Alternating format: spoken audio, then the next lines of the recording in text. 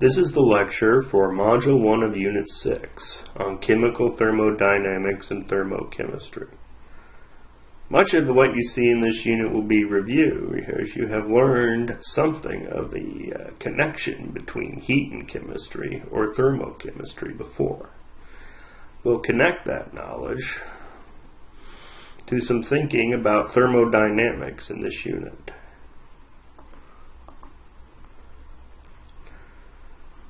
Let's review the first law of thermodynamics. The total energy of an isolated system, where no matter or no energy goes in and out, the universe as an example, is constant. Energy can be transformed from one form to another, but cannot be created or destroyed. You may well have heard a statement like this before. Right, so consider something we're thinking about the system. This is chemistry, so you think about a mole of some substance or something like that. Solid, liquid, or gas. Alright, if the internal energy of this system changes, and by internal energy of the system I mean energy inside the system, kinetic energy or potential energy of atoms and molecules moving around in the system, for example. Has nothing to do with external energy, like the kinetic energy of the object moving across the room or something like that. Internal energy, you've probably learned, depends on temperature, goes up with temperature, and you'll see it symbolized as E or U in the readings. Right, so there is energy within a system. And if it changes, it must be because energy entered or departed the system. Okay, we'll consider two fundamental ways to change the energy in this unit. Heat, which you have studied before, and work. All energy changes for purposes of this unit will be categorized into either heat or work. If heat comes into the system, it must come from the surroundings or vice versa. So the heat of the system is equal to the heat negative of the heat of the surroundings. Likewise, if the system does work on the surroundings, that'll be the negative of the work on the system, and vice versa. This means that the total change in the energy of the universe, system, and surroundings is equal to 0.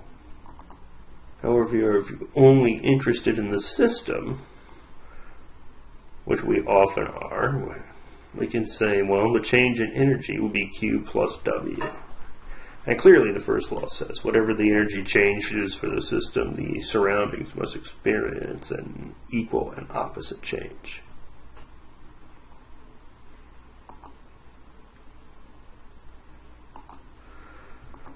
Right, this change, system, whatever we're thinking of, is again the sum of heat plus work.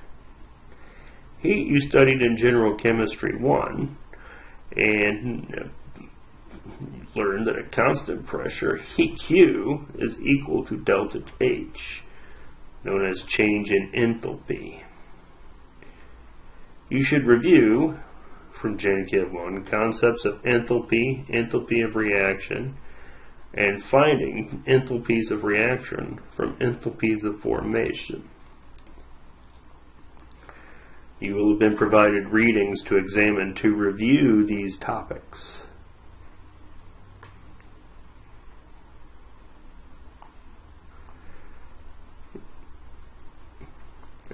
This will come up again later in this unit.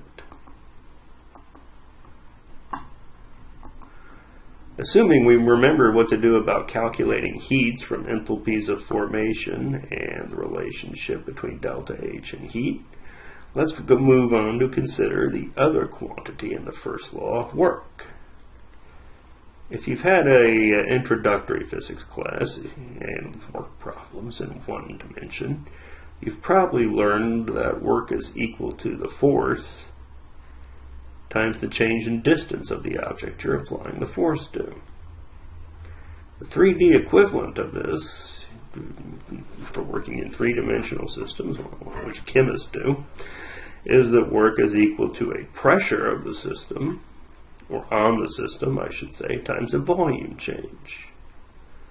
If pressure is constant, this gives the easy formula, well, easy to write, W equals negative P delta V. The negative sign is important. Work can be positive or negative. Notice that the work is greater than zero if the volume of the system increases. In other words, P delta V is positive, then work is negative. This means the system is doing work on the surroundings. So, in this case, this would lower the energy of the system, and the work is negative. Vice versa, if the volume of the system is shrinking, work will be positive, and the internal energy of the system is increasing. So work can be positive or negative, just as you remember heat can be positive and negative. I.e., Q can be positive or negative depending upon whether a process is endothermic or exothermic. The work change for that process can also be positive or negative.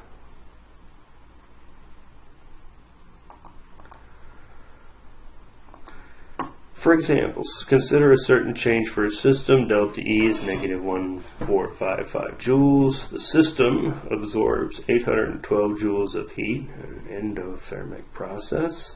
What is the work? You should attempt this example problem before continuing with the lecture.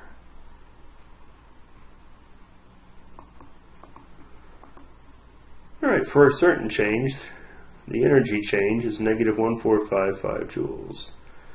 System absorbs 812 joules of heat. We would say Q is plus 812. Remember, endothermic processes where heat is absorbed have positive Q. Find the work from W. From delta E is Q plus W. W is delta E minus Q. And we have negative 1455 joules minus 812 equals negative 227 joules. The negative sign for W indicates that the system is doing work on its surroundings. So in this case, the system has absorbed heat and turned it into work. Oh, and its energy decreases in the process as well.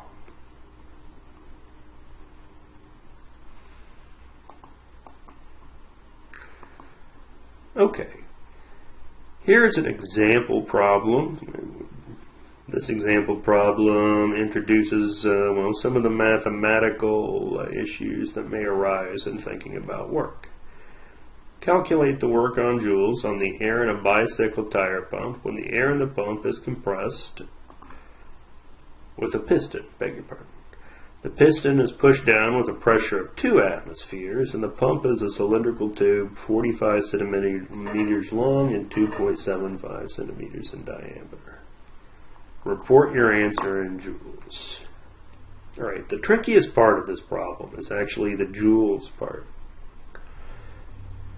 First, try to get an answer in pressure units of atmosphere and volume units of liters before continuing with the presentation. Alright, here we have a solution. Work for this gas and work done on the gas in the pump is negative P delta V. Note we know work will be done on the gas as the volume is going down. Delta V will be negative and the work will be positive. Right, so we expect, well, in the absence of heat, this will increase the energy of the gas. Negative delta V is the pump volume change, or equal to the pump volume. In this case, the pump is 45 centimeters long and 2.75 centimeters in diameter. Alright, the radius of the cylinder is 2.75 centimeters over 2, or 1.38. The volume will be equal to the area of the pump's circular cross-section times the length of the pump. Percular cross-section is pi times the square of the radius, or 5.98 centimeters squared. Notice units of 1.38 centimeters get squared in this case. Pi has no units. We multiply 5.98 centimeters squared times 45 centimeters, and we have a volume of 269 centimeters cubed for the pump. Delta V is negative 269 centimeters cubed. Alright. If you recall that 1 centimeters cubed is a milliliter, the volume is 269 milliliters, or 0.269 liters, giving delta V is negative 0.269 liters, and a W is negative P delta V of negative 2 times negative 0.269, or half a liter times an atmosphere. Alright, now we have calculated a work using the W equals negative P delta V formula. What about the joules?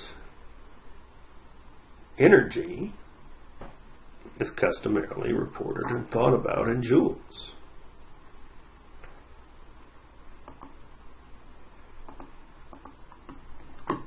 Alright, last step for this problem then is a unit conversion relating two values of R that have appeared in this course.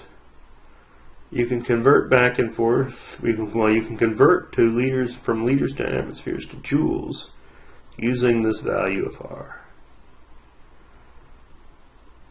You have seen in Gen Chem 1 and the gas laws that R is 0.08206 or 0.821 liters times atmospheres over moles times Kelvin. Previously in this course, Gen Chem 2, you have been presented with a value of R which is 8.314 joules per mole Kelvin. And we saw this in the unit on liquids and solutions, and we saw this appear again in kinetics. The fact that these two quantities are both R implies that 0.08206 liters times atmospheres and 8.314 joules are the same. In other words, since P times delta V is work or energy, this must be an energy unit, and here is a relation to convert from liters times atmospheres to joules.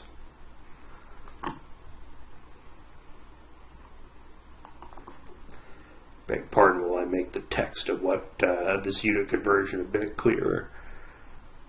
Our work is half a liter times atmospheres. We can multiply this by 8.314 joules per mole Kelvin divided by 0.08206 liters atmospheres moles Kelvin,